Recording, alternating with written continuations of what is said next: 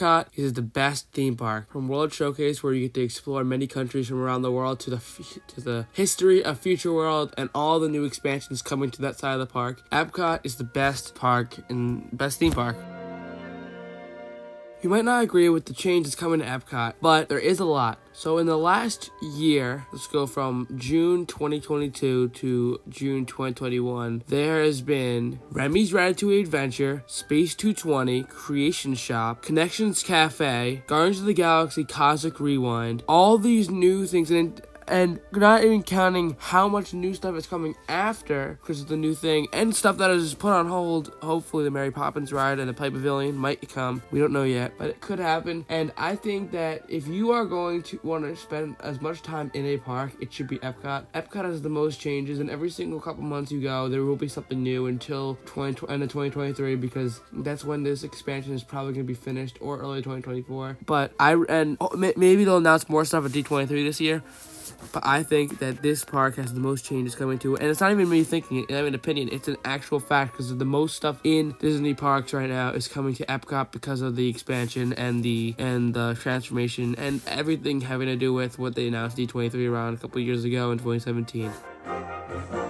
If you haven't been to Epcot at night, especially in World Showcase, you're missing out. From the lights on the main buildings for each pavilion in World Showcase, to the fire burning in the lights that go all the way around World Showcase, with the fireworks show, with the barges, harmonious, everything has, and then with the all new lighting effects on Spaceship Earth, it's insane. They have so much lighting in that park, but so little lighting at the same time that builds atmosphere, and all this stuff comes together to make a perfect nighttime park. And I don't understand why Epcot isn't open later. I know we're still coming out of COVID, so I understand, but once COVID's like completely over, they need to keep Epcot open to 11 and extra magic hours to like 12 or 1, because with all the new stuff, with the lighting on the monorail, all this stuff, this park needs to be open later.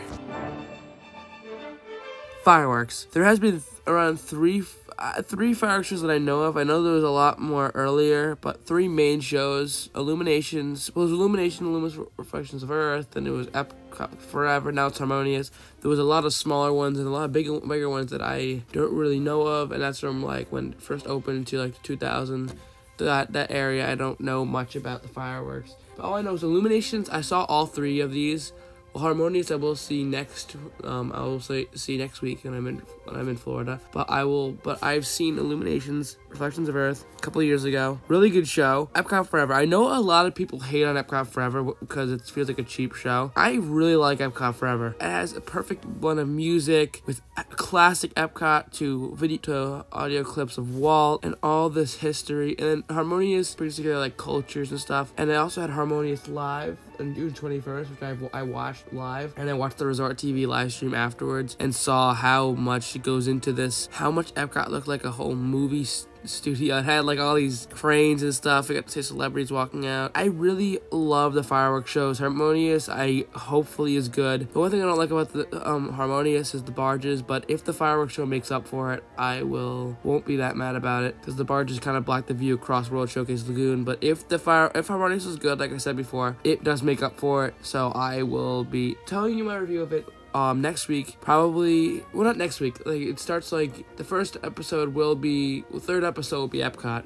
So you'll see that in that episode.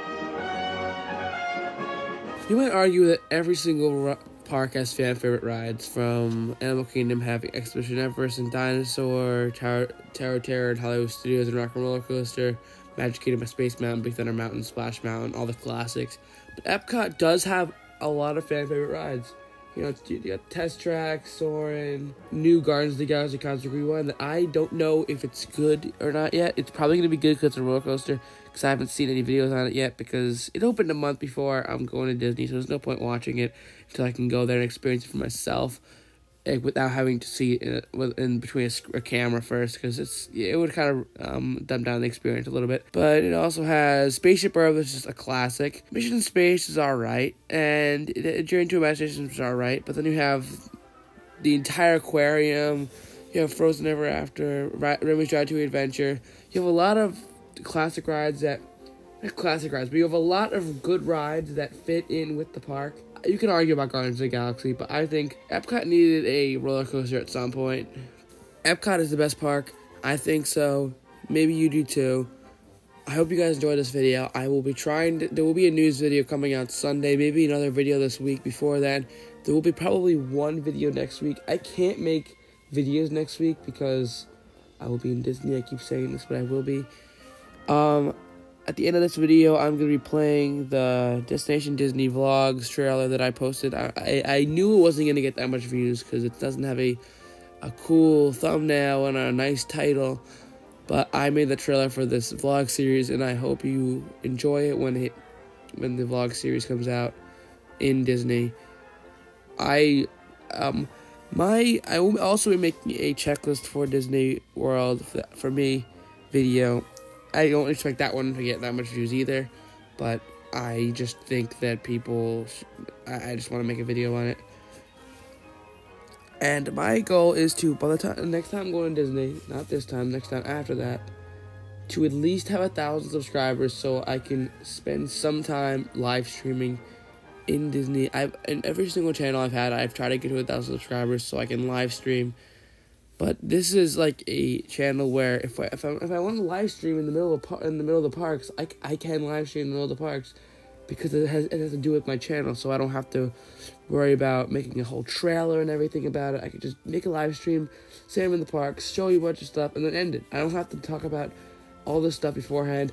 So I think we should get to 1,000 subscribers. It's a lot more work than it sounds, and I've got to 27 already. My videos get a lot more views than my subscribers, so if you guys are watching and you're not subscribed, please, I should really say subscribe a lot more during my videos. I don't say that much. I don't mention it in my videos. I just talk about what's going on in the video. I don't try to drag it out too long. Well, some of the videos are like, this video is 7 minutes long, probably 8. Yeah, 8 or 9 because of the trailer at the end of the video and the end card. But I keep saying I think. Subscribe to the channel.